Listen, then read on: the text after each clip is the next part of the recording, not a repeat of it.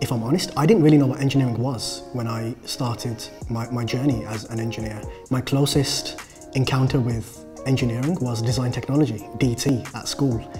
But when I ended up in my apprenticeship at Jaguar Land Rover, I knew that this was the perfect route for me. There was no question whatsoever. So I always had sort of the idea of going into engineering or science, but it took me a while to put the dots together. I actually dropped out of school before I completed my A-levels and spent a few years doing different jobs. In my spare time I was doing things like building computers or fixing equipment, and so someone said, well, why don't you do an engineering degree? And it's like, oh yeah, that makes sense.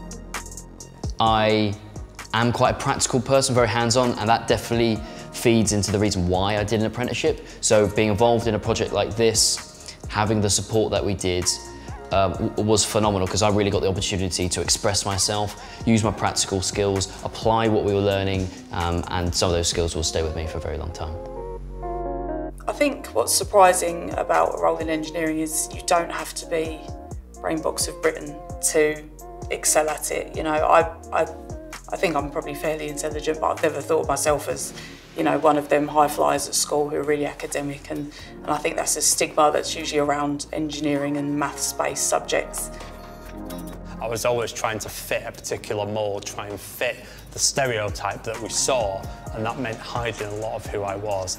You have this preconception of who a scientist is, and it turns out that, you know, I've been in science a long time, and there is a broad range of people that are scientists. I'd say that science isn't made up of the sort of people that you think it's made up of.